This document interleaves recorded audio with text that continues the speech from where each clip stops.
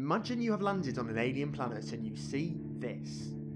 The floor is covered in soft green spikes. Well, it might be spikes, don't know, haven't impaled myself on them yet. How can you tell whether it's safe to walk on? No. If you think an organism is safe just because it's not moving, you clearly haven't met any ambush predators like the monkfish or the stonefish, which has one of the most potent venoms on Earth. Your biggest clue then is that there is lots of this green stuff. This means it's probably autotrophic, that is, it does not eat other organisms. Your best chance of survival in an alien jungle then is ecology.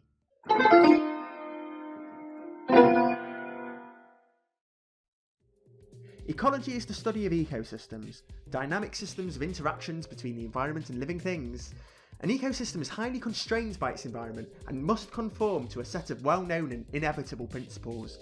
That makes ecology our best chance of understanding alien life. The most important thing to understand about ecology is that all life relies on a flow of energy. Life uses the energy to build and maintain complexity. Therefore, wherever you find a good enough source of energy, you will probably find life. Probably. Every ecosystem relies on the source of energy, which can be sunlight, chemical reactions, even radiation. We can't rule anything out at this time. This energy feeds the first trophic level, known as the producers. Trophic comes from the Greek for food. On our planet, the producers are usually plants using sunlight. The energy stored in the first trophic level then passes to a second trophic level, the consumers.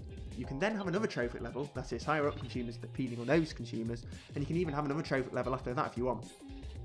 This is called the trophic pyramid, and it's a pretty good way of describing an ecosystem. This pyramid must follow a set of 5 rules, which should describe all ecosystems across the whole universe. Rule 1. The ecosystem is driven by an energy input. This input constrains the complexity of the ecosystem, conservation of energy and all that. Rule 2. The energy within each trophic level must be an order of magnitude lower than that of the trophic level beneath it, because energy is lost due to respiration and heat. On Earth, typically 90% of energy is wasted by each trophic level.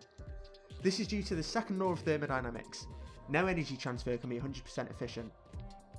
Rule 3.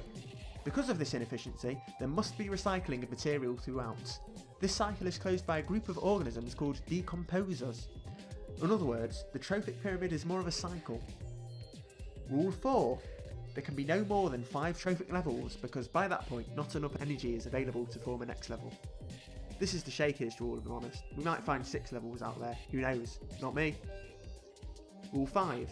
Temporal and spatial cycles must result from these cycles of energy, driven by external factors like nights, tides and seasons, or internal factors like circadian rhythms. Biochemical cycles will let you detect life on other planets from afar if you're clever.